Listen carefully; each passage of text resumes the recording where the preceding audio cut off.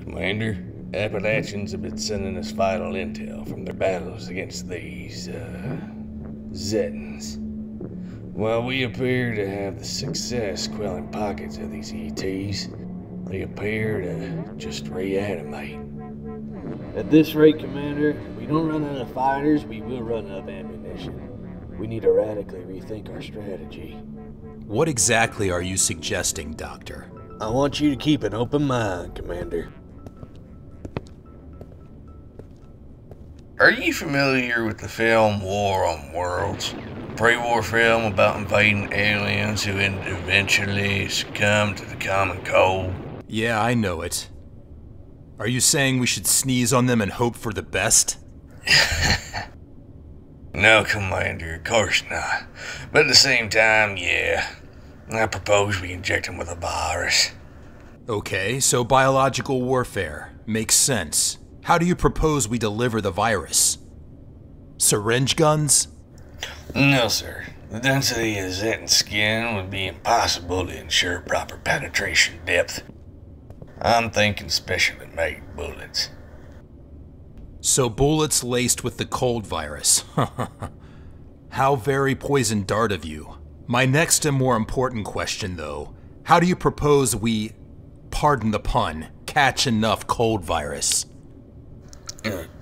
Well, Commander, that's where things are a bit more complicated. Yeah, I figured as much. Well, go on. Give the bad news. So let me get this straight. You're telling me you want to use the F.E.V virus. Are you serious? Commander, we know the F.E.V is capable of changing the DNA and RNA structure of a cell. So much so that its instability created a myriad of mutations, least of which includes super mutants. Exactly my point. You want to take the aliens and potentially make them mutants? Stronger? Commander, based on the studies of the Zetans so far, one thing we know for sure is that they are not from Earth, nor do they contain similar DNA signatures.